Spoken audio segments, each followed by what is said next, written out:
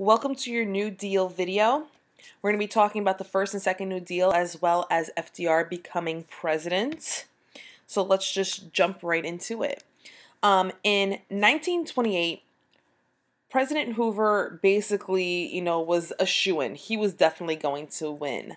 But that all changed by 1932 when Hoover had basically no chances of winning his re-election. The Depression, had already started. You had 25% of the population that was unemployed. Bank failures had wiped out people's entire life savings. Hungry people were waiting on long lines at soup kitchens, and Americans were really ready for a change. So in July of 1932, when you have kind of an unknown politician accept the Democratic nomination for president, people started to take notice. Now, FDR, as a child, was actually very wealthy. He grew up in a very privileged household. And FDR, Franklin, ends up marrying his distant cousin, Eleanor Roosevelt, which you see in that top left picture. And President Theodore Roosevelt, which we learned about in the past, is actually Eleanor's uncle and Franklin's fifth cousin as well. So FDR, cousins with Teddy Roosevelt, he has some of that politician's blood in him, and he was definitely a rising star in the Democratic Party. Now, you guys probably know him from being in a wheelchair, and that happened when he was diagnosed with polio. So in the summer of 1921, while vacationing, FDR slipped off of his boat and he went into the chilly waters of the North Atlantic. That night, he woke up with a high fever. He had severe pains in his legs and his back. And then 2 weeks later, he was officially diagnosed with polio, which at that time had no treatment whatsoever. Because of that diagnosis, he was never able to fully recover the use of his legs, hence why he uses a wheelchair, but he never let that stop him. And in 1928, he becomes governor of New York, and then a mere 4 years later, he becomes president of the United States, and you can see that he won the election by a huge landslide. When FDR came into office, he pledged a New Deal. Even though he didn't really know what that meant, he definitely knew that the federal government had to take an active role in providing recovery and relief to Americans. So he was going to try out a bunch of different things, but he knew that the federal government needed to play a bigger role, which is the opposite of what President Hoover has said before. So to help him plan out this New Deal, FDR sought the advice of a diverse group of men and women, which he nicknamed the Brain Trust. And Roosevelt, who is a Democrat, actually nominated 2 Republicans to serve in his cabinet, as well as Frances Perkins, who was a social worker, and she served as his Secretary of Labor. She became the first female cabinet member in U.S. history.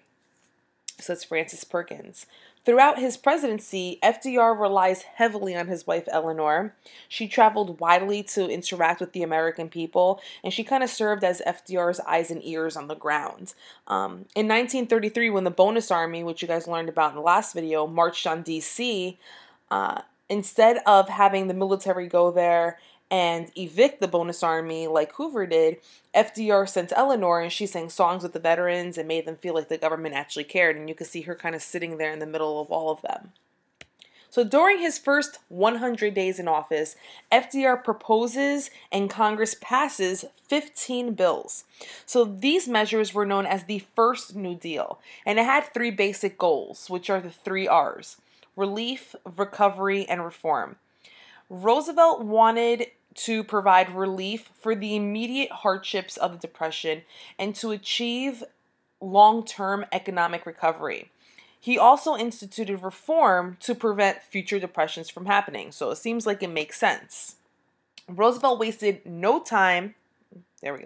Roosevelt wasted no time in dealing with the nation's #1 crisis, which was basically the bank failures. So the day after his inauguration, he calls Congress into a special session, and he convinces them to pass laws that are basically going to shore up the nation's banking system. So the Emergency Banking Relief Act gave the president a bunch of or broad powers, let's say, including the power to declare a 4-day bank holiday. So for 4 days, banks all over the country were ordered to close. And the closing gave banks time to get their accounts in order before they reopened for business again. Only if they actually had enough money to give back to or to pay back to their depositors. 8 days after becoming president, FDR delivers an informal radio speech to the American people. So this was the first of many what is called fireside chats. They became an important way for Roosevelt to communicate with the American people because, radio was basically all there was. And in his first fireside chat, FDR explains that he has taken the measure to kind of stem the run on the banks. His calming words helped to reassure the American people, and when the bank holiday ended and the banks reopened, Americans didn't rush to withdraw their money from the banks because Roosevelt had convinced them that the banks were a safe place to keep their money. FDR also created the Federal Deposit Insurance Corporation, or the FDIC, which you guys often see on banks, or you hear in bank commercials, and it insures bank deposits for up to $5,000. In the following year, FDR took it a step further, and he created the SEC, which is the Securities and Exchange Commission, to regulate the stock market and to make it a safe place for investments. So these financial reforms helped to restore confidence in the economy. Americans now had confidence that they wouldn't lose their lifetime savings if a bank failed. The stock markets had, stabilized as a regulated trading practice, also assured the investors themselves. A number of New Deal programs aimed at also easing the desperate plight of American farmers, which you guys again learned about in your last video. So Congress passes the AAA, the Agricultural Adjustment Act, which sought to end overproduction and raise crop prices. The AAA provided financial aid, paying farmers subsidies to not plant on part of their land and to kill off excess livestock. And by 1934, farm prices began to rise. So they were actually paying farmers not to farm and paying farmers to kill off their livestock that wasn't needed in order to try to live within their means.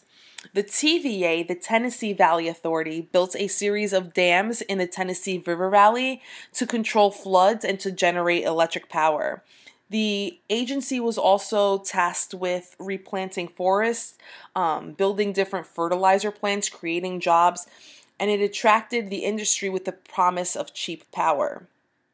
To counter the Depression's devastating impact on the young men who couldn't find a job, FDR creates the CCC, the Civilian Conservation Corps, and the CCC gives a job to more than 2 million young men. They would replant forests, build trails, dig irrigation ditches. They fought fires. As time went on, the programs became more inclusive, and it extended work and training to Mexican Americans and to other minority youth as well to whites. FDR actually called the CCC his favorite New Deal program. Congress passed a bunch of other relief acts. You had the CWA, the Civil Works Administration, which was short-lived, but it provided jobs on public works projects. Another front that Congress created was the Homeowners Loan Corporation, which loaned money at low interest rates to homeowners who could not meet mortgage payments. And then you have the FHA, the Federal Housing Administration, that ensured bank loans used for building or repairing homes. Roosevelt called the National Recovery Administration, the NRA, the most important and far-reaching legislative that Congress had ever created. And that's because it worked with businesses and labor unions in developing codes for fair competition. So it established, minimum wages, minimum prices for goods that businesses sold. And the idea behind these codes was to increase the wages of workers so they could buy more goods and raise prices so that companies can make a profit. The last New Deal legislative achievement was the Public Works Administration, the PWA, which built bridges, dams, power plants, government buildings, and they were responsible for building a lot of the important things that you still see today. New York City's Triborough Bridge was built under this program. The overseas highway linking Miami to Key West was built under this program. The Bonneville Dam that's on the Columbia River in the Pacific Northwest, again, built with this program. So these public work projects improve the nation's infrastructure while creating millions of jobs for workers. These New Deal measures that we just covered definitely marks a clear break from the policies of the Hoover administration, which is very different than what FDR was saying, because FDR was getting the federal government involved. And here is a breakdown of the New Deal's three major goals: relief for the unemployed, plans for economic recovery, and reforms to prevent another depression. So all of these programs that we talked about, the AAA, the CCC, the TVA, the CWA, the NRA, the PWA, all these different letters, these acronyms, was all about these three R's: relief, recovery, reform. Now, not everyone approved of the New Deal. While Roosevelt had very little difficulty getting support from Congress, a minority of Americans expressed their opposition to it. Some thought that the changes were a little too radical, and then others thought that the New Deal wasn't radical enough, so it just depends on who you would ask.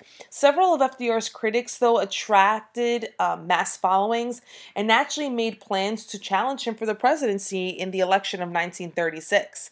Senator Long of Louisiana wanted to put heavy taxes on the rich, and he wanted to use those taxes to give to the American families that were really poor, to buy a house, to buy a car, to have a decent income.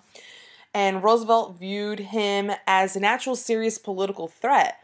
But unlike Roosevelt, Long didn't have a deep faith in democracy. He kind of ruled Louisiana like he almost owned the state, and so he made a lot of enemies. And in 1935, he was actually assassinated. So that kind of ended the most serious threat there was to Roosevelt's presidency in the election of 1936. But then you had a priest, Father Charles Conlin. He provided an even bigger challenge to FDR because he attracted millions of listeners on his weekly radio show. And at first, Father Charles actually supported the New Deal, but in time he accused FDR of not doing enough to fight the Depression. And Father Conlin criticized FDR on his radio show for not taking stronger action against bankers and rich investments. He was Canadian by birth, so Father Conlin couldn't run for president, but he did threaten to throw his support behind Senator Long before he passed away, so that could have also been dangerous. Members of the American Liberty League complained that New Deal interfered too much with businesses and the lives of people, like the federal government was too involved. And the ALL felt that Roosevelt had deserted what the Democratic Party actually represented, which at that time was limited federal government. And then finally, the last critic would be Francis Townsend, who was a doctor from California, and he had a simple program. Basically, he proposed giving every American who's over the age of 60 a pension of $200 per month. However, people receiving this pension would have to retire, which means that they would be freeing up a job for a younger American. And in addition, every person that received the pension would be required to spend it immediately in order to jumpstart the economy. To promote this plan, he created the Townsend clubs, and he held meetings that resembled almost like old-time church revivals. And even though it was a critic, he didn't necessarily gain too much traction. So here you have a political cartoon, and it's broken up into 3 parts. I want you guys to think about it and try to answer the 2 questions that you see.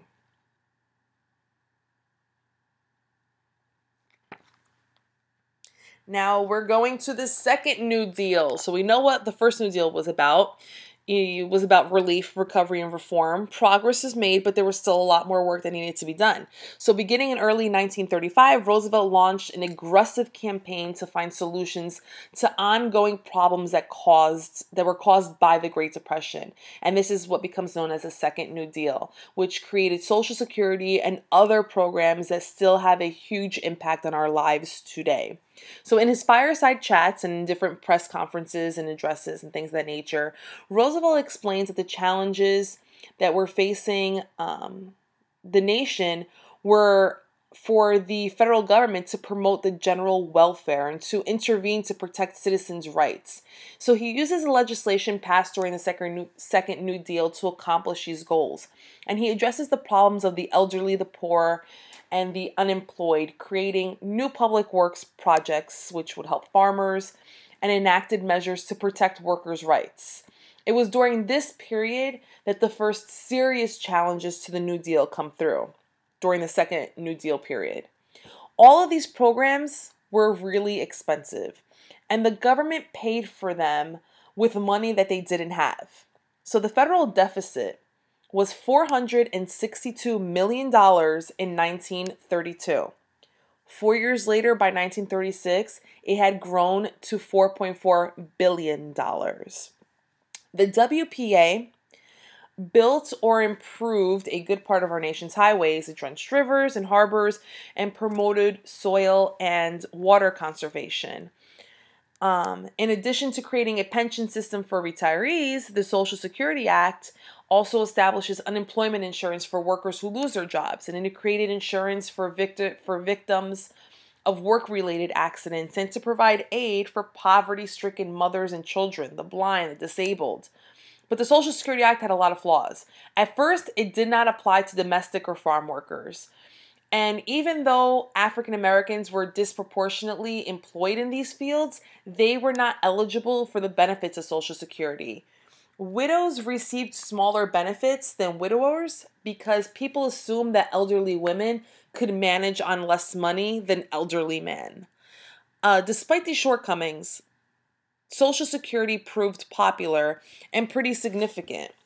The REA loaned money to electric utilities to build power lines and to bring electricity to isolated rural areas that still didn't have electricity. The program was successful. More than 80% of American farms now had electricity, so that was good. The Wagner Act recognized the rights of employees to join labor unions and gave workers the right to collective bargaining. So that's another positive thing. And then the last one would be the Fair Labor Standards Act, which provided workers with additional rights, establishing a minimum wage. And that minimum wage was 25 cents an hour, and it had a maximum work week of 44 hours per week. It also outlawed child labor. So FDR wins re-election in 1936 overwhelmingly, and you can see by that map over there. He received 61% of the vote compared to 37% for his Republican challenger. Roosevelt carries basically every single state except for Maine and Vermont, and he enters into his second term determined to challenge the group that he considers to be the number one enemy of the New Deal, and that is the Supreme Court, because the Supreme Court has struck down many of his New Deal programs as unconstitutional. And they said that the president did not have the power to do several of the things that FDR did. So in February 1937, FDR unveiled a program that would dilute or water down the power of the sitting justices on the Supreme Court. And his plan was to add 6 new justices to the 9-member Supreme Court cabinet. And he justified this proposal by stating that the Constitution does not specify the number of judges on the court. And he added that many of the justices were old and overworked. So if they were to add more justices, it would help out the workload. Now, critics recognized that Roosevelt would just appoint people that supported the New Deal, and they called his plan court packing. They accused him of trying to increase presidential power and upsetting the balance of the checks and balance system in the federal government. Now, obviously, Roosevelt's idea to increase the Supreme Court justices from 9 to 15 doesn't pass. However, this plan does cause FDR to kind of lose momentum. The court doesn't strike down any more laws after 1937, but Roosevelt found that the public was much less willing to support the New Deal. Many Americans felt that FDR was unfairly trying to control the Supreme Court and obviously didn't fare very well. The turmoil over the Supreme Court had barely faded when FDR faced yet another crisis. So during 1935 and 1936, economic conditions had kind of begun to improve. Unemployment had fallen 10% in 4 years. The economy was doing better. And so FDR decides that he's going to cut back on federal spending and he's going to reduce the rising deficit. But he miscalculates this move. When Roosevelt reduces federal spending and the Federal Reserve Board raises interest rates, which makes it more difficult for businesses to expand and for consumers to borrow money to get new things, suddenly the economy goes into yet another tailspin. Unemployment soared to more than 20%, and nearly everything, all the gains that had been done in employment and production were wiped out. Largely because of this downturn, the Democrats suffered a setback in the 1938 congressional elections. And although the Democrats still had the majority in both the House of Representatives and the Congress, Roosevelt's power base was shaken because many of now the Southern Democrats were kind of lukewarm supporters of the New Deal. And he would need their support to get his foreign policies passed. So because things were a little bit shaky for FDR, he chooses to not force any more reforms, New Deal reforms, through Congress. And we're going to leave it off here because this is a summary of the New Deal. And you can see the economic downturn that we were just talking about, where he miscalculates, and you can see the rise from 1937 to 1939, how you have more people go on unemployment. Now, here are 10 questions that you guys should have the answers to if you took excellent notes. And we have reached the end of our video. See you guys tomorrow. Thanks.